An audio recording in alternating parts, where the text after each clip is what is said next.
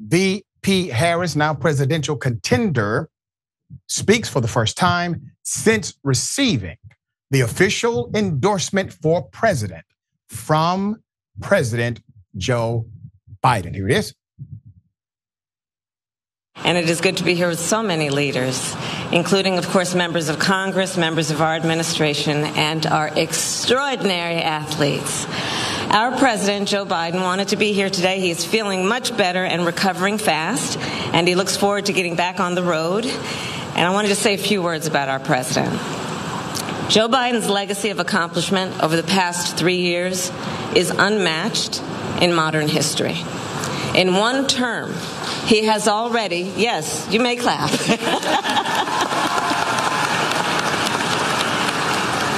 In one term, he has already surpassed the legacy of most presidents who have served 2 terms in office.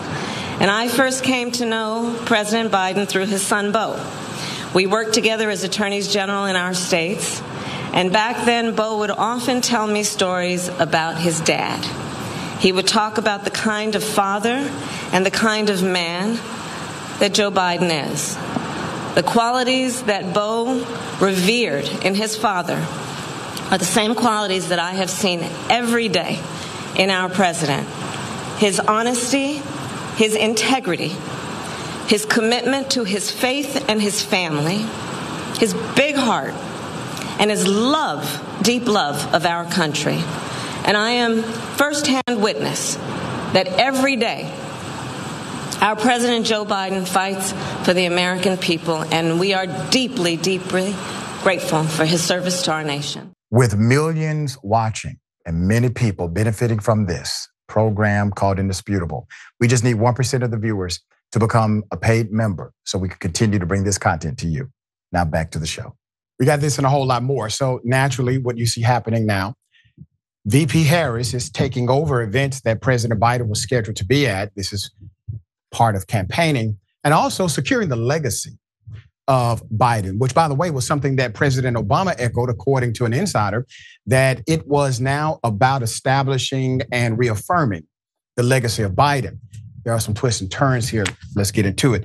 Democrats and the rest of the nation are once again turning to Black women in particular to lead the charge in saving democracy.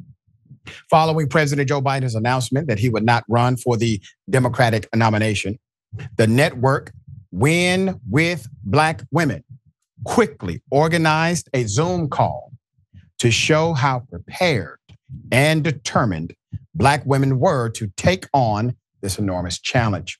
The call, which was held yesterday on Sunday, was a powerful display of unity and determination, with Black women leaders from across the nation voicing their unwavering support for Vice President Kamala Harris. Now, according to reports, the Zoom call drew in an astounding 40,000.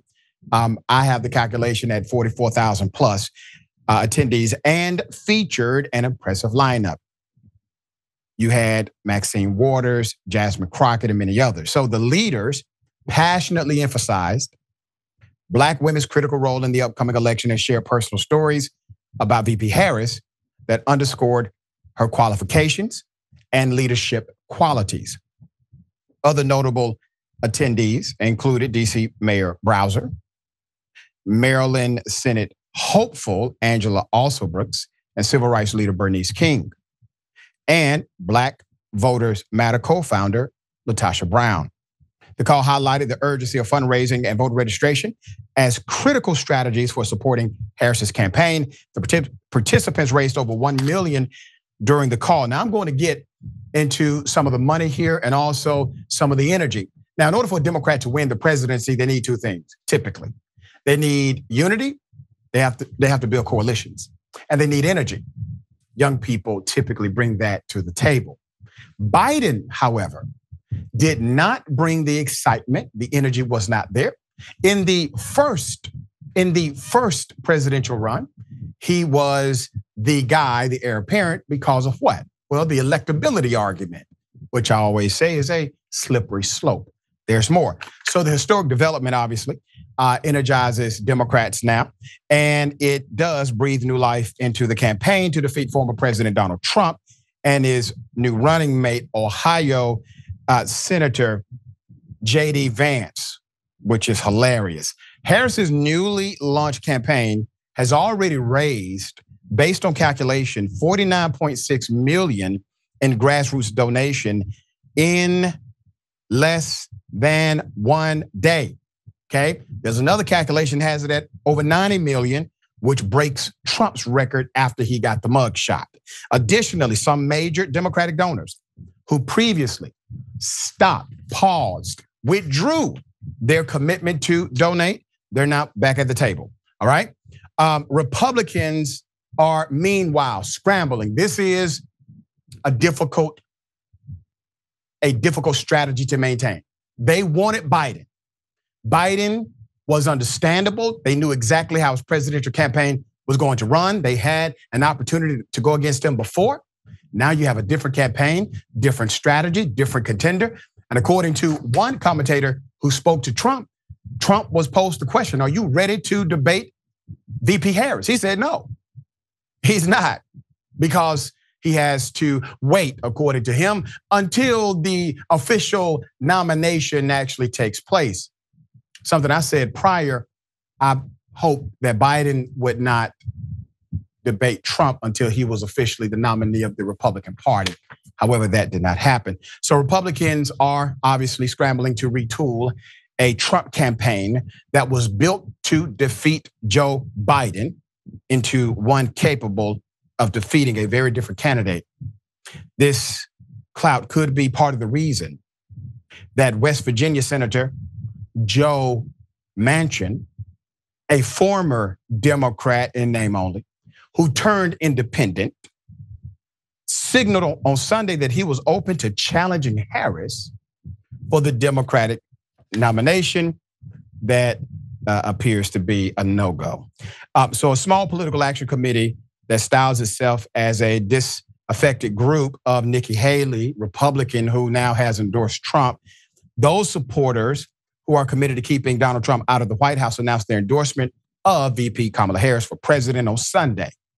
The group is called Haley Voters for Harris, had been known as Haley Voters for Biden until roughly an hour after President Joe Biden announced that he had decided not to seek re-election, throwing his weight behind Harris in the process. So the quote was, "We support Joe Biden's recommendation and will immediately change the name of our organization to Haley Voters for Harris," the group said. There is no time to lose. Craig Snyder, the group's director, told Newsweek in an email that Harris is a, quote, tough former prosecutor and the best candidate to, quote, defeat Donald Trump in November, end quote. Now, here's a twist. Former President Barack Obama has endorsed nobody. The Clintons have endorsed Harris. Pelosi endorsed Harris. Rank and file, they have endorsed VP Kamala Harris for president. And it would be a difficult reality to see a Harris not clinch the nomination. Hell, you got to get 300 delegate signatures to even be on the ballot to challenge VP Harris. All right, so the former president, Barack Obama, has not yet endorsed Ms. Harris. In fact, according to the New York Times' Glenn Thrush, he did not mention her once in an affectionate, if tautly written, tribute to President Biden that was posted on the Medium shortly after he decided to bow out on Sunday. So Joe Biden has been one of America's most consequential presidents, he said, as well as a dear friend and partner to me, President Obama wrote.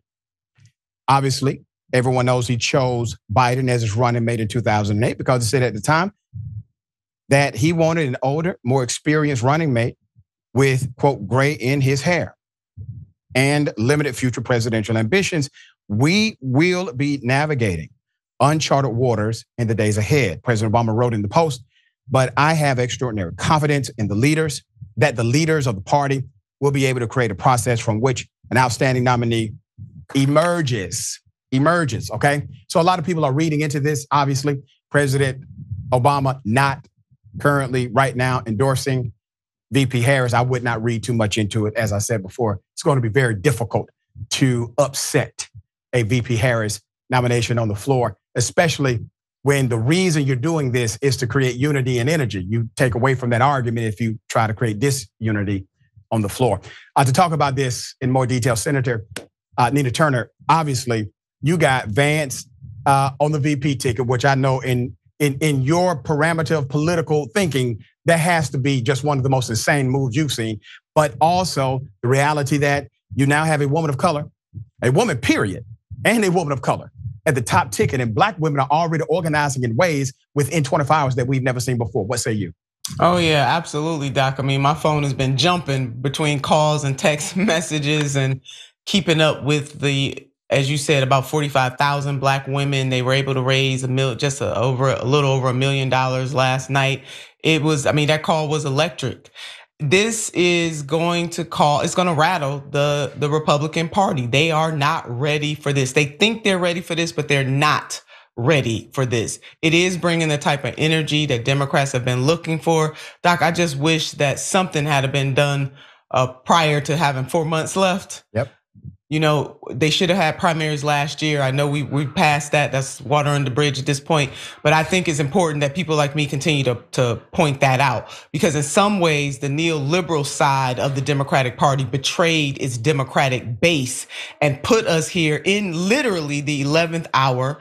And the whole sculpting of the narrative that yet again, Black women are coming to the rescue is really true. Coming to the rescue to try to save democracy, coming to the rescue to try to save the Democratic Party. I just hope that when all is said and done, that the Democratic Party comes to the rescue for Black women, Black men, Black communities in the way that we can constantly and consistently show up for them. But hey, it's palpable. It's what is happening right now among the Democratic Party is palpable, but especially for Black women. And JD Vance, Doc, don't even get me started on him. I mean, here you have Donald J. Trump railing against UAW President Sean Fain, and then you got JD Vance, Senator JD Vance, showing up for the very first time to a UAW picket line. You probably saw that where Congresswoman Marcy Kaptur said, "First time here, huh?" Yeah, yes. It was his first time there. You know, you make some incredible points, and to the apparatus known as the Democratic Party, hopefully there's a lesson learned here. Because if you have a truly democratic process inside of the Democratic Party, every time you get a better and more engaged voter constituency. People want engagement and transparency. That's something that the Democratic Party as a company, as a corporation, decided to withhold. And now we are here. We got about 100+ days for this election. All right, we'll bring you updates as they come.